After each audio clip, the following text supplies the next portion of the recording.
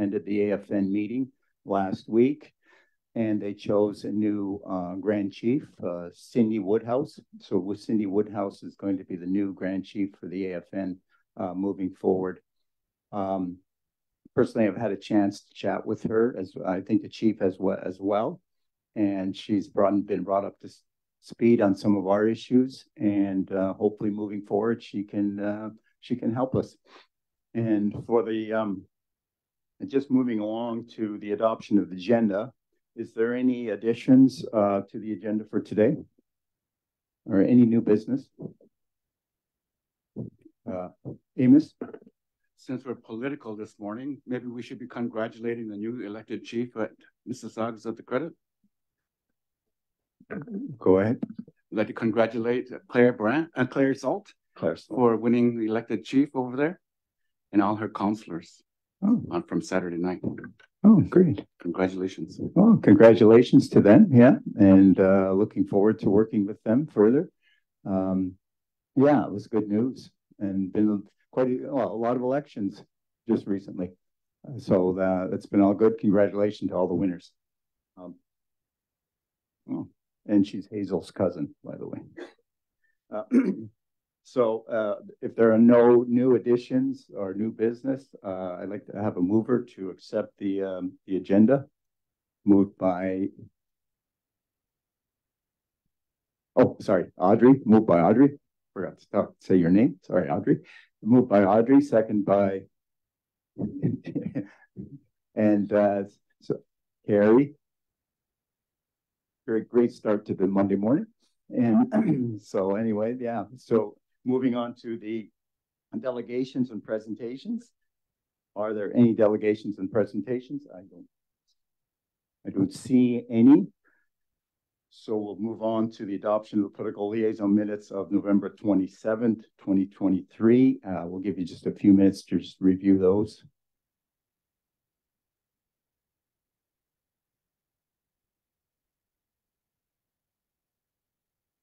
Oh, sorry. Yeah, could I have a motion to accept the agenda? Oh, yeah, sorry. I'm sorry. We're really out of it today. So could we have a vote on that, on the motion? All in favor? Any opposed? Seeing or hearing none, the motion is carried. Now, there have been no delegations and presentations, so we can move on to the adoption of political liaison minutes of November 27, 2023.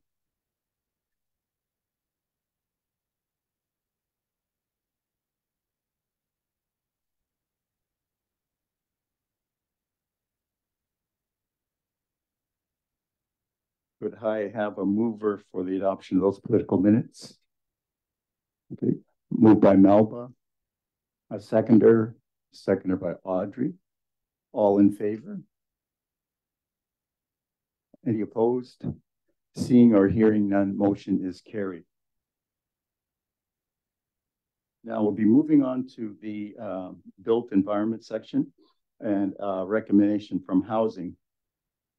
6.1, do we have a representative from housing to review that?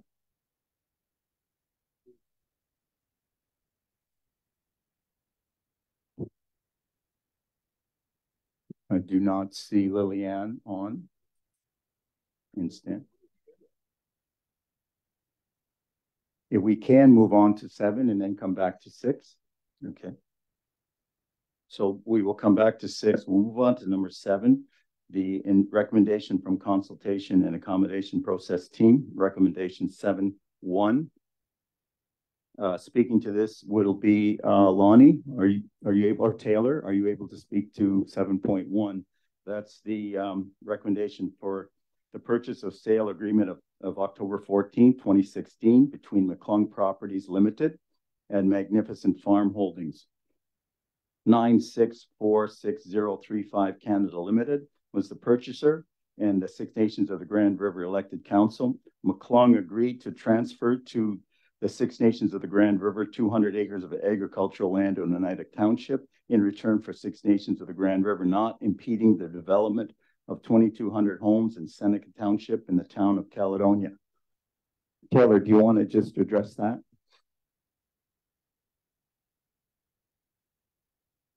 Lonnie, were you going to speak, or do you want me to? I can go. I can proceed with that, Greg.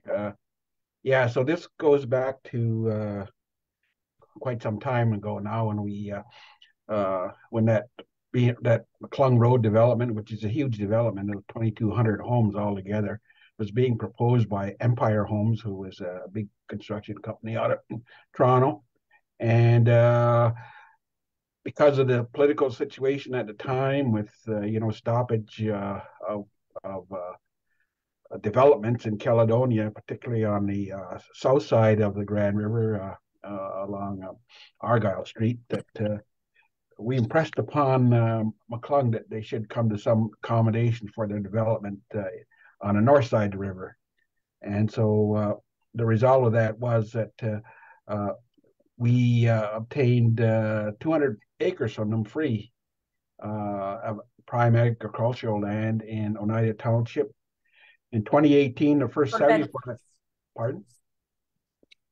Oh, yeah. In 2018, the first 75 acres was transferred to the Numbered Corporation that we had, a federal numbered company that we formed in 2016, specifically for the purposes of taking the property near Little Buffalo, the Slope property, which is 44 acres.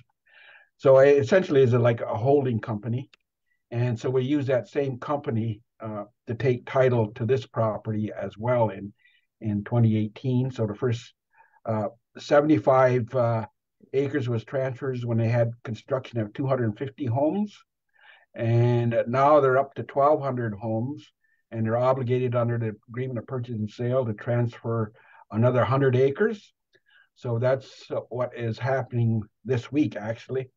The 100 acres will be transferred to the Numbered Corporation, which is completely controlled by council. Like council is the only shareholder. I'm the president, and Phil is a secretary or treasurer. I forget exactly, Phil Montour. But we're just nominal, like people who are just there to run. The company doesn't really do anything other than hold land. So we need these resolutions passed for approval and they're in the nature of corporate resolutions passed, so that we can go ahead with a purchase, and they're in there as attachments to the briefing note. And there's also another document needs to be signed, an HST document needs to be signed by myself and Chief Sherry Lynn. And these resolutions too should also be signed by the chief, Sherry Lynn, and one of the councillors. And that's with respect to the first set, which is just authorizing the officers to sign the closing documents, and also the second set is sole shareholder resolutions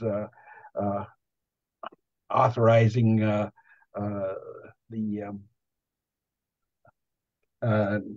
is the trying to think here now.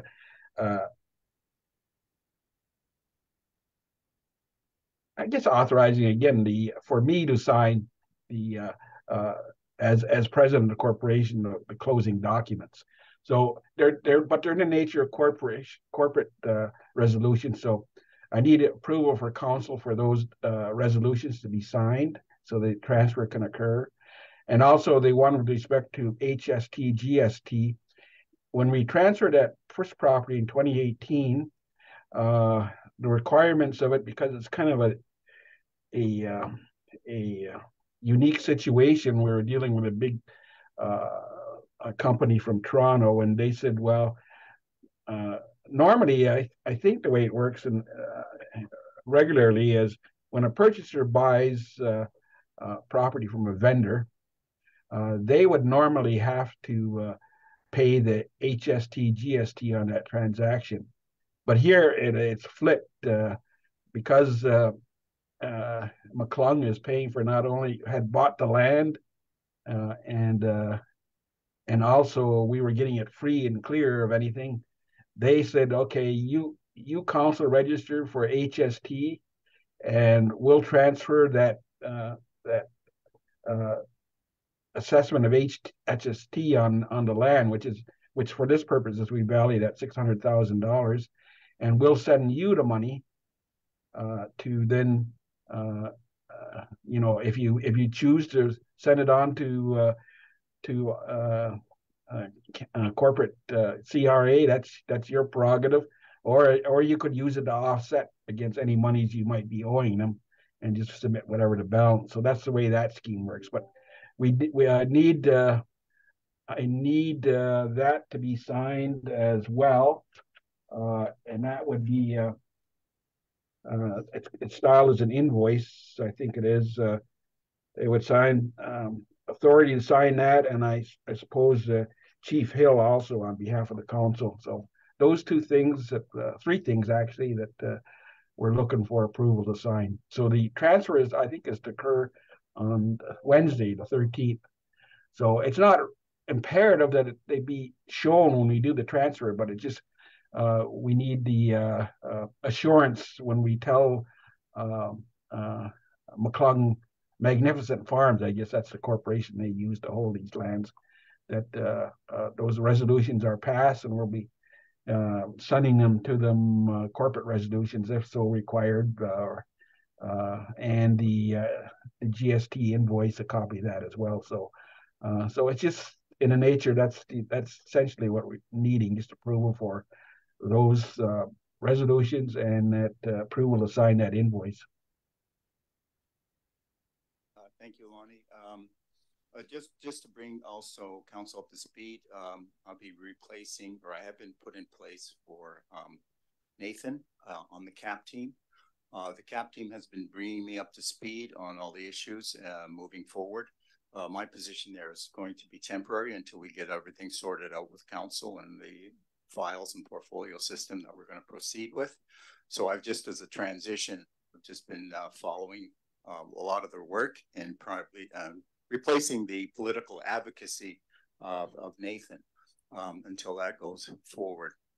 One question I did have, Lonnie, so that it really is, we're not out of pocket in terms of money in this transaction, are we? No, completely financed by someone else. Questions? And also I wanted to add too that in regards to this, under that 2016 agreement, our legal fees in regards to the transfer, they're to be paid by Empire as well. So we'll be submitting those invoices to get reimbursed for all the legal work that's done in this transfer. Great, thank you. Hazel? Yes, I just want to ask a question with regard to these lands that now would be 175 total for the transfer with so many homes built. As they're waiting for transfer, and that's a lot of land, agricultural land, I understand. Mm-hmm. So what happens once this is all signed? Do we still have to wait 20 to 15 years to get an ATR before they can even utilize those lands, or what's the case on this? Well, normally I would say yes, but I'm hoping that in regards to our main lawsuit against Canada and Ontario, that one of the issues that we might hopefully get into negotiations with respect to, if we ever they sit down and want to settle that case, is we want to be out of the ATR process, no more have it bind us, because it really is a process that's set up to frustrate First Nations getting any land back. That's always been my opinion. And so I would like us, to get completely out of that, and whatever the eventual scheme that is developed, it'll be something that we'll negotiate with Canada. Great, thank you. Melba? Yes, concerning acreage too, you've mentioned 75 acres, you mentioned 44, you mentioned 100. Clarification for council as well as a community. where are these located other than Little Buffalo you mentioned? If you could clarify all those areas that you mentioned. Thanks. Okay. Yeah, these 3 parcels that I'm talking about are on Holloman Road 9, which is if you went out from Hagersville heading east towards Fort Erie, you would run into that road that just a little ways out. It used to be, I think, from that old car place where they used to take junk cars there. That road there, it would run you into Holloman Road 9, and it's just a little ways once you get on that road where these lands are located. The first 75 acres is one plot. The next one is a few addresses over this, and I'm talking about this one, 100 acres. And the last piece of land would be 25 acres once they completely finished all of their construction of their homes. And that's an add-on to that first 75 acres that were transferred right behind it. So it would then be 2 parcels of land right close together, but separated by an address or 2. Great. Any questions? I had one, Lonnie. During the negotiation process, and it's been going on for a while, a lot of the land that they're developing has utilities, right? They have water and sewage and hydro access. And then in these negotiations, is it ever do we ever look upon achieving land that has the same type of hookups and utilities that we in the future may be able to use? We haven't actually we haven't actually got that far yet on lands that are primarily in urban areas. We've been kind of focused on lands out in the country that are close to the reserve or within the Holloman track. And so the slope property is just right across from the Holloman track lands along that Indian town line. It's right along it. And this one is within the Holloman track, but just a little ways outside of Hagersville. We also have the birch lands, the 381 acres there that was transferred to the Numbered Corporation again in 2017 in March. And those lands are also within the Holloman track. So, but again, it's not anything that has municipal services at this point. But that's always something we is hopefully that if there ever is a settlement, and there will be, I know, in our major court case, that we can look at obtaining additional lands that are fully serviced and close to urban areas. Great. Thanks, Lonnie. Any further questions for Lonnie and Taylor? Okay. I would like to continue on with for the community to read out the recommendation and complete the motion on that. And whereas the transfer of the land is to occur in 3 stages, in which the completion of 200 dwelling units, McClung would transfer 75 acres to the purchaser, and upon the completion of 1,200 dwelling units, McClung would transfer 100 acres to the purchaser. And finally, on the completion of the 2,200 dwelling units, McClung would transfer the remaining 25 acres to the corporation. And whereas the first transfer occurred in 2018, and since 1,200 dwelling units have now been built, and the second transfer of 100 acres can now occur. Whereas in order to complete the second transfer, 2 sets of corporate resolutions must be approved and signed by chief and 1 councillor of the Six Nations elected council. The first set shown in attachments B and C, which Lonnie and Taylor had provided. Therefore, be it resolved, and this is just, we have to make a decision on the councillor that will be signing with the Chief Sherilyn Hill, and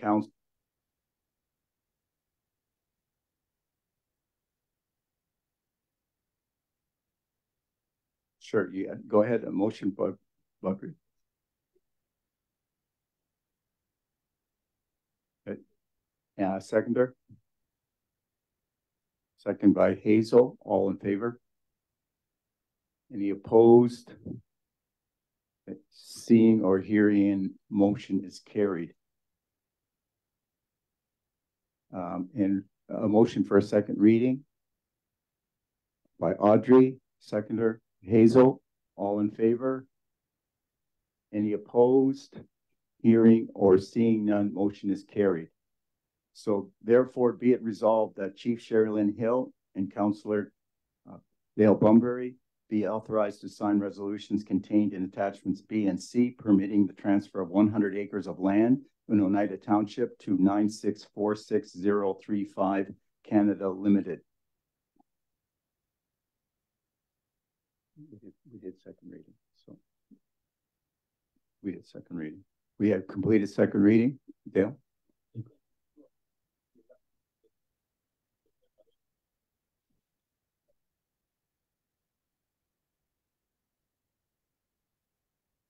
Okay, so we Sorry, did. my apologies. Yeah. In the existing resolution, there was nothing referencing this invoice here, which Lonnie made reference to about it, and it just needs I guess a separate motion that would authorize Lonnie and the chief to sign that, more on paperwork process that Lonnie explained.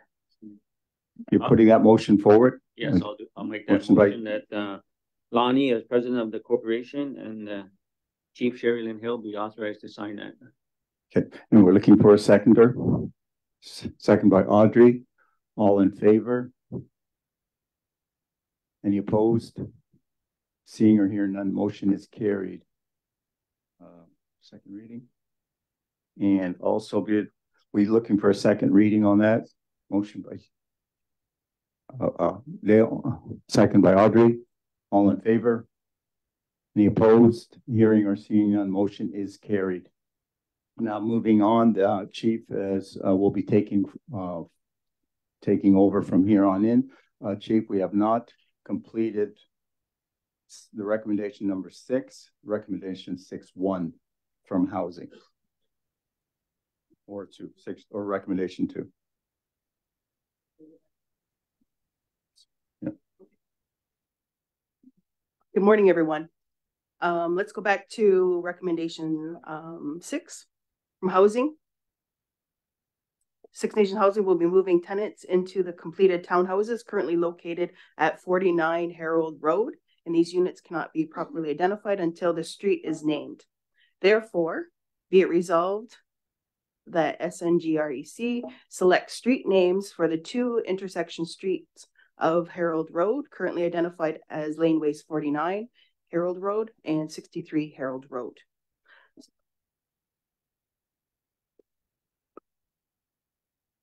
Where is she? Oh, there she is. Lily, did you want to explain some more? Sorry, everybody. Yeah, I got the wrong link this morning, so I do apologize for having trouble getting onto the meeting.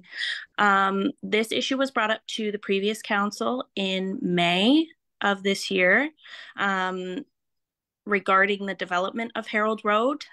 Right now, there's 2 intersecting streets off of Harold Road, which have not been identified as streets.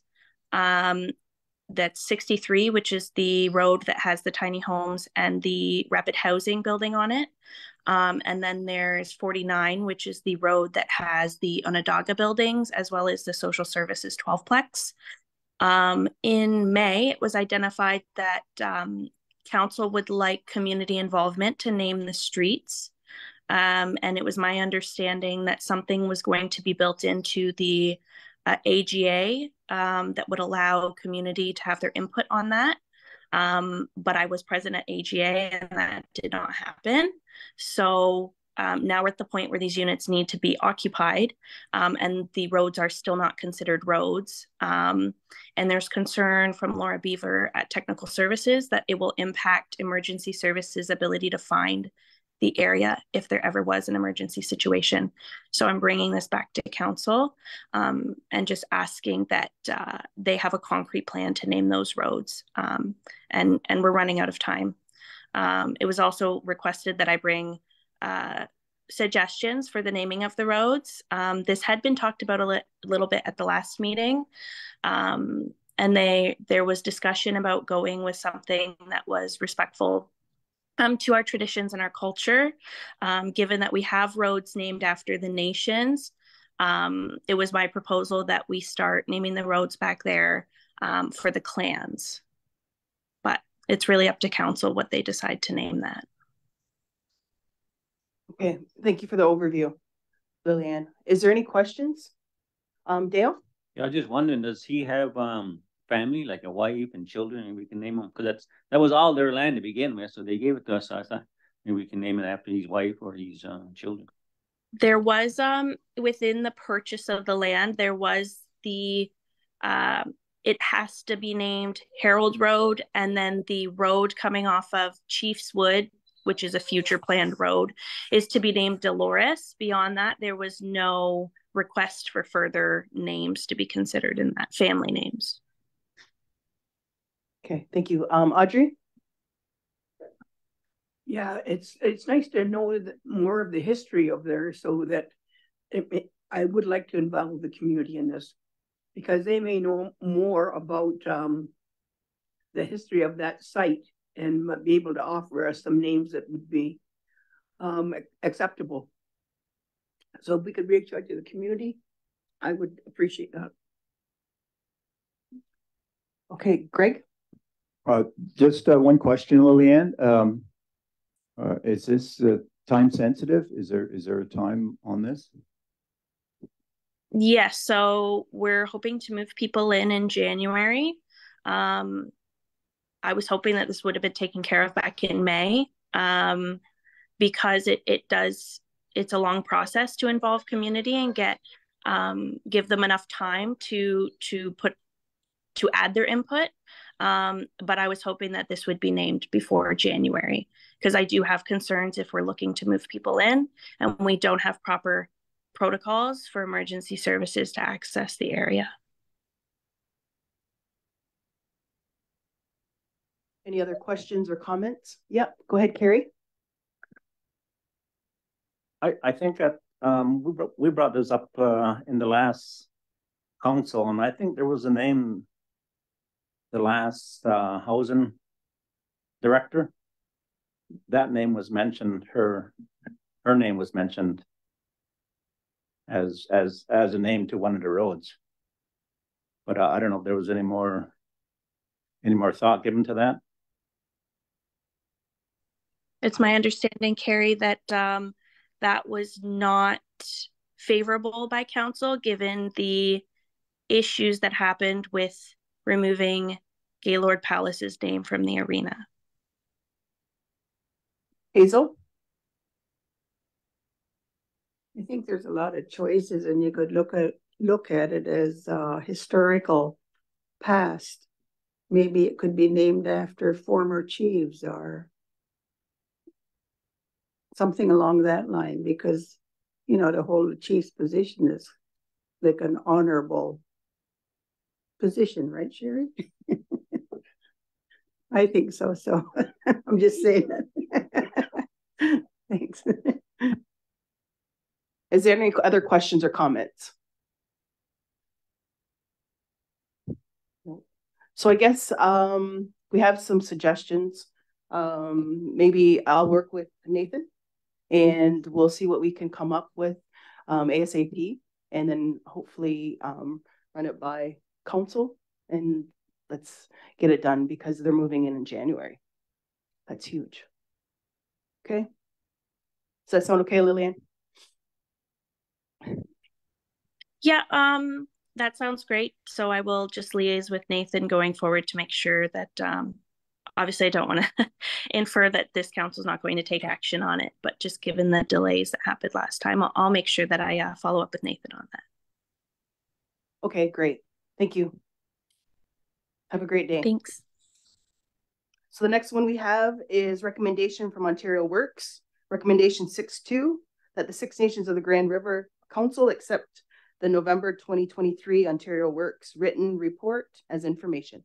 It's in your Dropbox. Is there any questions or comments?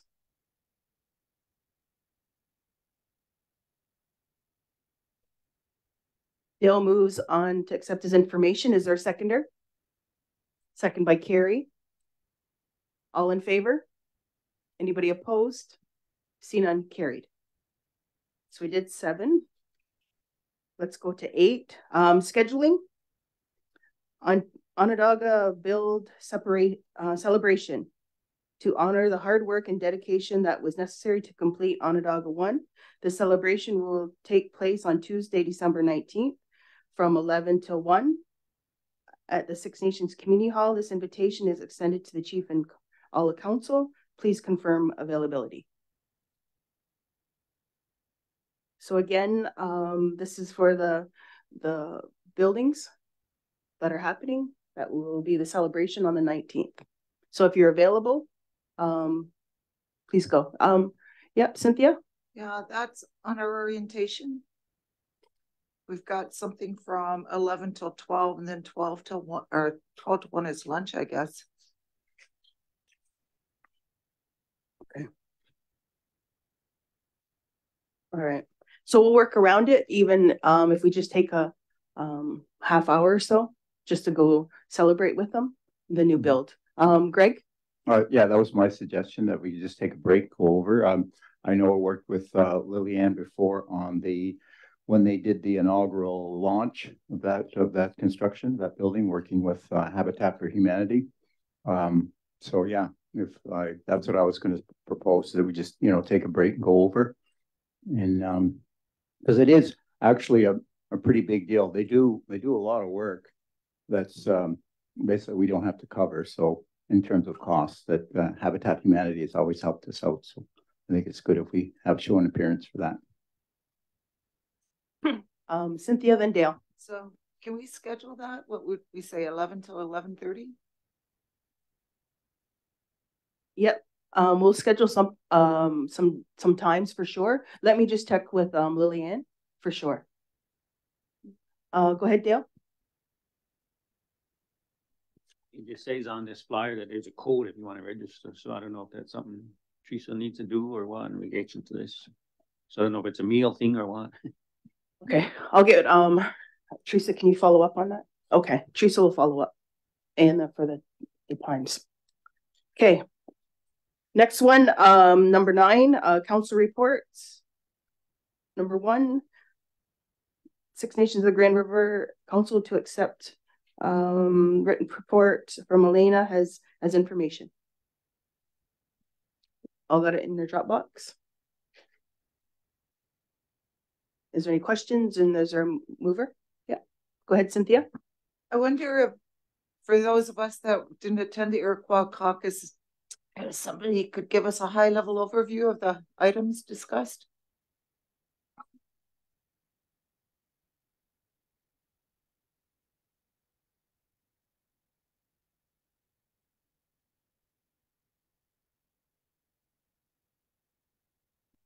I don't have the agenda on hand. Do you have it? I have my report, so I can go over a little bit of the report, if that's okay. Go ahead. Okay, so Iroquois caucus was Wednesday, November 29th to Thursday the 30th, and that was held in Ottawa.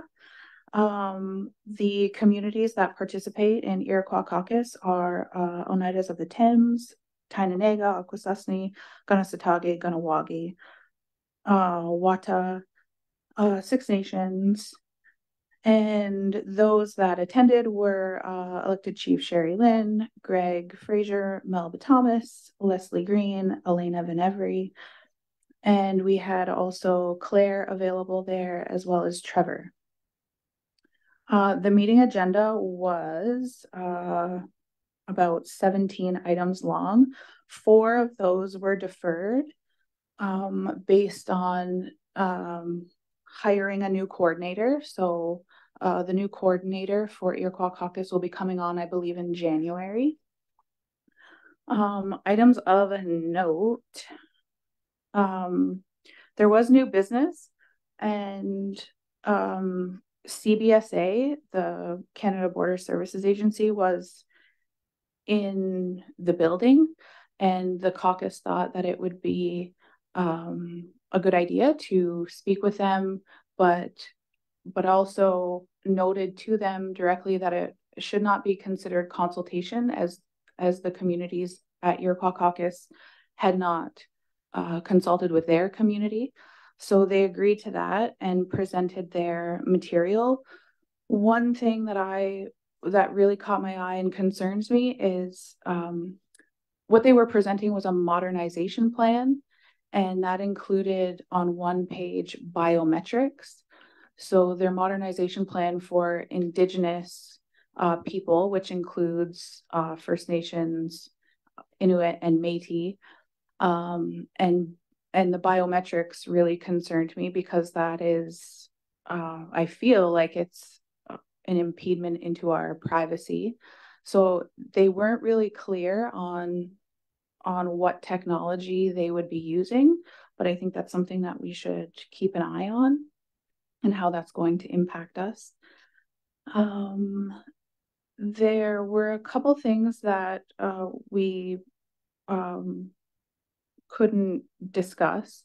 There's a CPP issue going on nationally, but that group with Iroquois Caucus has not been able to meet yet.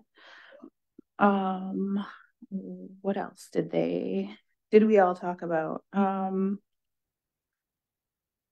There was a request for Gowanio that came through for financial assistance, and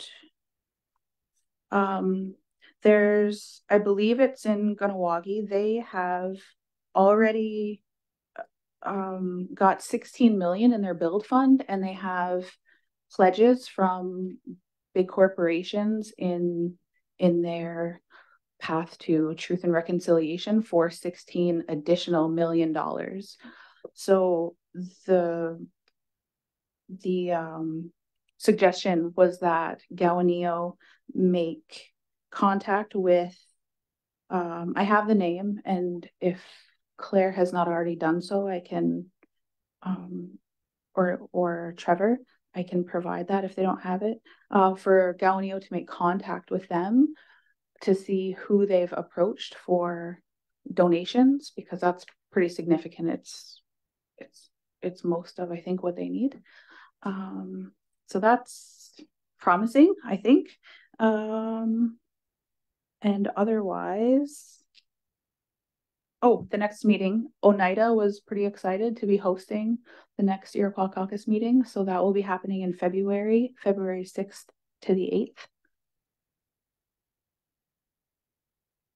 And I think that's a high level overview of my 3-page report, and it'll be in your Dropbox. Thank you. I have Greg. Yeah, thanks, Elena, for the report. It was quite in depth and covered a lot of issues. There are 3 things I pulled out of that meeting. One is, well, first of all, I'd like to congratulate Amy Lickers. She's our new coordinator for the Iroquois Caucus, and I think she's a good pick. I had a chance to discuss some of her new position and some of her duties, and she's really excited about it. And also, it's not only administrative, so I think she can bring a little bit of political insight into that, because Iroquois Caucus needs actually 2 positions, in the first one being the administrator. So congratulations to Amy. The other was the Métis issue. We had a Métis organization from Manitoba come in and speak with us. Again, just to be clear, that Métis issue, the Métis in Manitoba are primarily a municipality. They do pay taxes, they buy land. They were granted land through some agreement through Natural Resources, I believe. Again, I look at the Métis issue as being all in one, whether you're from Manitoba or you're the newer group of Ontario, and what their claims are. I know one doesn't support the other, but I put them in the same category as Métis, and I do not think that they will be of any benefit to us. That's my personal opinion moving forward. I think the main thing here is it may result, if we want to do anything to stop what they're doing, it'd have to be a legal route. Again, but with a legal route comes expenses. So That's one thing I think that we should be always keeping an eye on as it moves through the parliamentary system. The last issue that I pulled out of that meeting was the Canada Border Agency. We had, of course, we made it very clear that we were not going to be part of their check the box consultation, that we were going to hear them and they were going to take some of our suggestions, which were very strong. We had very strong suggestions to them. I don't know if there'd be a meeting in the future. One of the things is that they were lumping us into, I believe, the Ministry of Immigration and Refugee Status. First of all, we're not immigrants, so we're not refugees, and we had strong opposition to be included in that type of ministry or category. But that's some of the things that I pulled from that meeting, and moving forward, I think we're going to hear more about all these issues, and hopefully we can make some of our own moves moving forward. Thanks. Did Melba or Leslie want to add anything? Leslie? Yeah, further to Greg's talking about the CBSA, it's true that with that immigration piece, had we been true immigrants, we would have good drinking water like the rest of the immigrants get obtained. So there was a lot of opposition to the things that where they had placed us. It's been in there 50 years. 50 years it's been that way. So I'm glad that it was brought out that day. As well, the Métis group, that land-based Métis group from Manitoba, the speaker, the main woman that came forward was Reva J. Cox, was her name. And she sits on their grand council. That's what they have. It was very interesting to hear about the taxes, and they pay their own education and things like that. So, and Kathy Mayer, she was there as well, representing cannabis. And there was a big discussion in the caucus regarding some of the things that went wrong, have gone wrong, and even were regarded like death because of the inclusion or exclusion of cannabis shops. So I'll just leave it at that. Melba?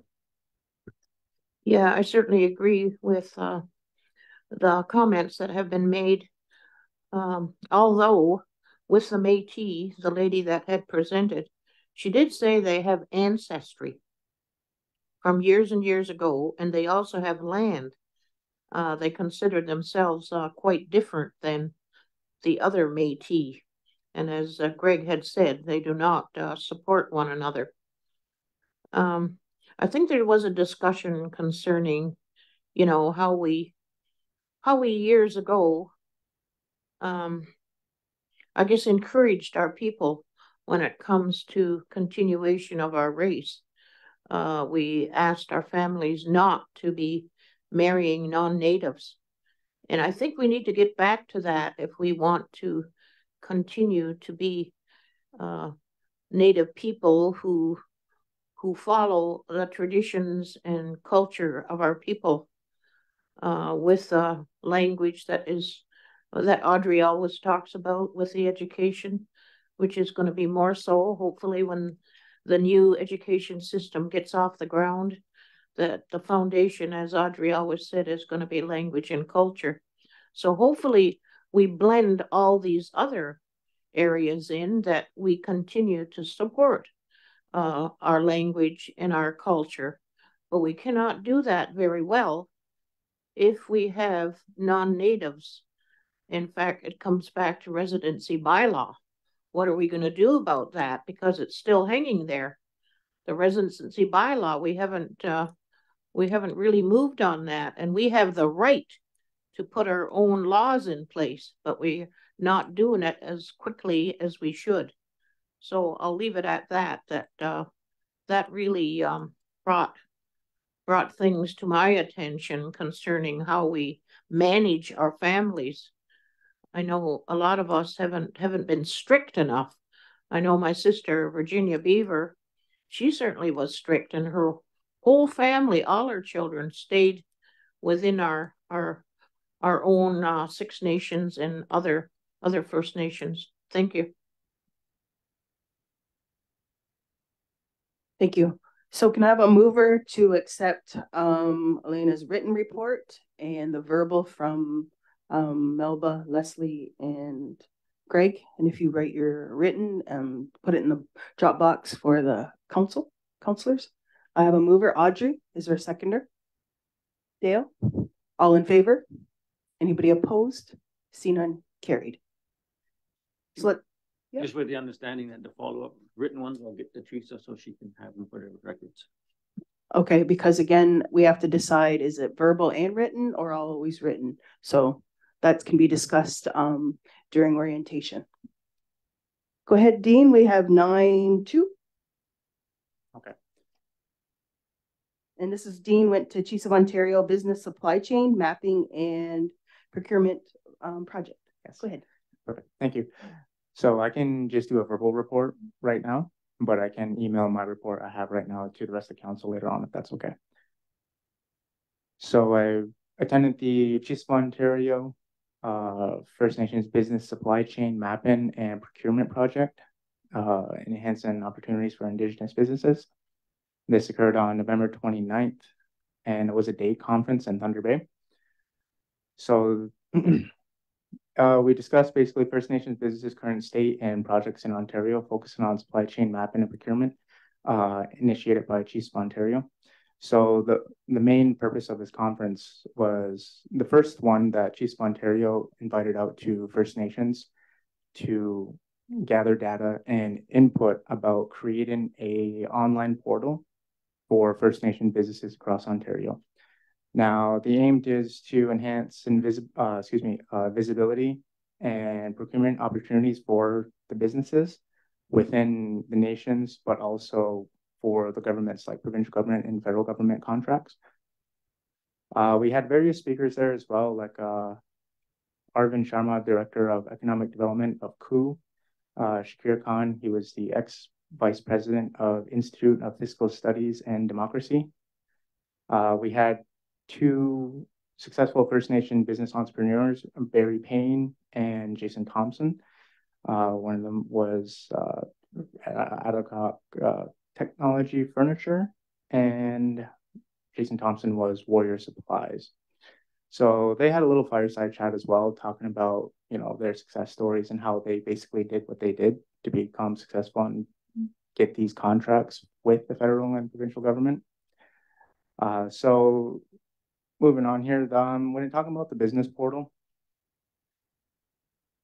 it's going to be a comprehensive directory for all businesses, and they just want to get our opinion about how in-depth we want this to be, like when it comes to location and all of our contact information, basically. A lot of questions were asked about how is that information protected, and, you know, who gets to view this type of information as well. So there's very good discussion around that. First of all, nothing is set in stone. I'm pretty sure this is going to be first of 9 conferences they're going to be having from now until mid-2024. And I think the next one is in a couple of weeks, or next week in Toronto. So let's see here. Now, the next thing we have is, like I said, the significance of this here is to address the gap in public data about First Nation businesses, because a lot of the existing data sources on First Nation businesses, for example, like the Canadian Council of Aboriginal Businesses, Indigenous Service Canada also has a Indigenous business directory. Statistics Canada also has some information on Indigenous ownership. And Global Affairs Canada is in collaboration with the CCAB, the Canadian Council of Aboriginal Businesses, to gather data and analyze and export practices. So one of the comments that were talked about in discussion brought up by Barry Payne about these different directories that Canada already has on First Nation businesses is that he did say around 60 to 70% of them are also Métis businesses. So they are Indigenous, so they are allowed to take that amount of set aside procurement money set for First Nation businesses. So this is why Chiefs of Ontario wants to create one just for First Nations. So when it comes to the current state of Indigenous procurement, it was said that the director, Arvind, did say that the federal government procurement stands at 22 billion annually, with Ontario at 29 billion annually. A mandatory minimum target of 5% Indigenous procurement has been set. And even now, we are currently 1.5% short of achieving that goal. So they need to create this here to kind of bring awareness that there is a lot of money set aside just for Indigenous businesses in Ontario. So just quick calculations on that. The potential revenues are probably around 770 million from the federal government and 1.15 billion from Ontario just for Indigenous businesses. So right now, this is just the first engagement session and conference they had just to gather data, and hopefully more First Nations can come out to have their input on how this is going to be created and implemented. So we can kind of get on top of this money here. So the next thing here, as I said, the first session here was just kind of to bridge the knowledge gaps and encourage participation from everybody. And recommendations after this would be to look at our own business directory. Currently, I don't know if economic development does have that in place. I'm sure they do, but if not, then that information would be pretty crucial, because then if the council decides to kind of follow up more so on this, I'm sure Greg's going to follow the next one in Toronto, and he can have more information on it as well. And we can go ahead and kind of allow our data to get in there as well. And that's about it as of right now. Thank you. Is there any questions? Greg? Yeah, thanks, Dean. Yeah, just to Dean's point, the 5%'s been bandied about back and forth in a lot of the economic development discussions with the Chiefs of Ontario. I think we have to look at too, like there's a 5% procurement policy, I believe, in the United States for Indian businesses, especially with the federal government and military, I believe. And that's pretty much set in stone.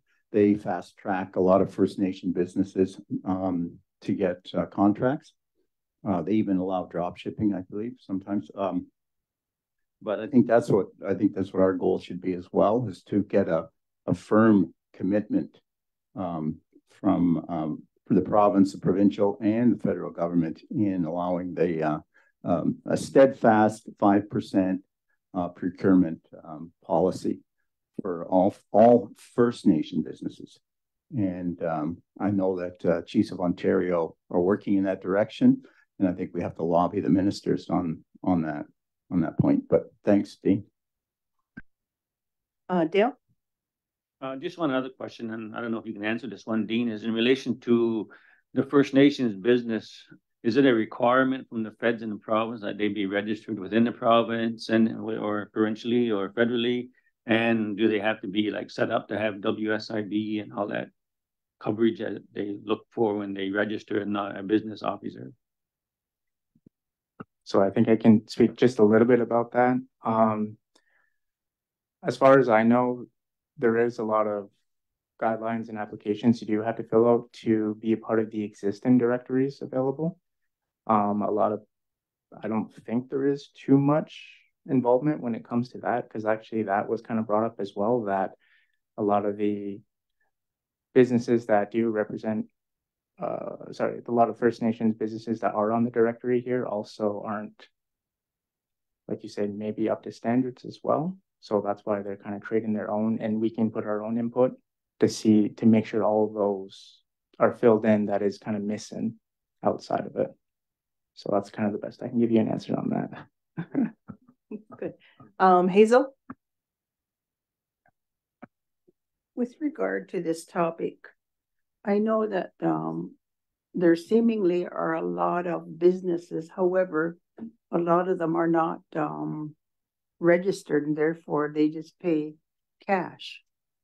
And So that if you don't register, you're not under the WSIB in case one of your employees becomes injured. I know a lot of people avoid that just to not have the government sticking their nose into their businesses. But on the other hand, it's like a safety net for a business too. If somebody should become injured and or if they go off work and that person should be able to draw unemployment insurance for the time that they're off. So how could you sell that topic to everyone who does not participate in getting an employee number, I guess, in order to have those benefits for people? Because I see what's happening is, God forbid, a lot of people are not going to have anything other than an old age pension check when they retire. And it's like poverty happening and nobody's doing anything about it. So I think if we try to encourage businesses to go that route to ensure their own safety, plus the safety of their employees.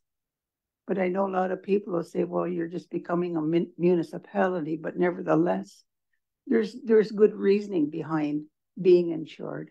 Thank you. Any other questions or comments? Okay, so for Dean's report, it will be in your Dropbox, the written report. Can I have a mover to accept? Cynthia, seconder? Amos? All in favor? Anybody opposed? See none, carried. And just a Dale's question, Shirley did look it up, so it is for sure written. So if you have not had your written reports in the Dropbox, please do that. And let's go down to number 10, the chief's updates. Where'd he go? Can you go get Dewey, can you go grab Christopher? Thank you. So I'll just start regarding the Iroquois caucus. I was finding out kind of my role, because I guess they have portfolios, I found out. And I guess my portfolio is Bill C-53, and they're asking what has been done. So I'm working on that to get back to them. Also have Claire to work with Trevor regarding that. A lot of what was mentioned regarding the Cannabis Commission there, the new hire, the Bill C-53. And I think also was discussed too is what can we do more to enhance Iroquois caucus, and really looking at that. So I took a lot of conversation around the table from the other territories. And I think also I'll hand out the CBSA handout. I'll give that to you guys. I'll get Claire to photocopy that. So that'll be in your mailboxes. So you can read kind of the modernization, what they were talking about, and just some of the wording that was there.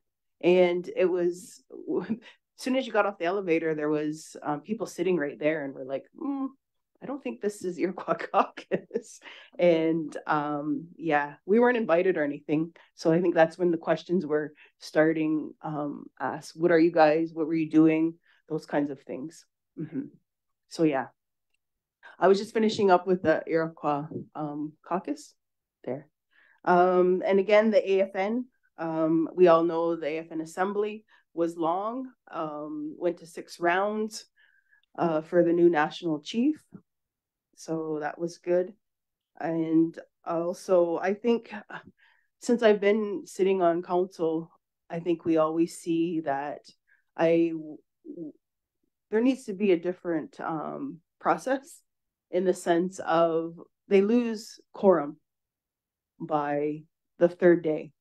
They need to do the resolutions the 1st day, I think, even in Chiefs of Ontario also, compared to leaving it to the 3rd day. And that was kind of a lot of the talk and the complaints that were happening at the end of the day on the 3rd day for that. Yeah. Meeting with Mayor Davis, had a quick meeting with him, and that was just regarding introductions, looking forward, and see what's happening in Brantford, but also too the resources for still regarding the glebe lands. The next thing is I did go on Friday to be a reviewing officer, I guess it was called, for the Brantford Navy League Sea, Army, and Air Cadets. That's what it was called. And it was ever to have a chief from Six Nations to go. And they were excited. There was probably about 50 kids in there, probably age 9 to, I think it was 9 to 12 maybe. So if anybody is they're looking for recruits for cadets, they would love to come down here to see how they can help our youth to go up there from ages 9 to 19 there. So again, that's just a quick update. The rest I'll talk about in camera. But yeah, anything else you want to add, Christopher?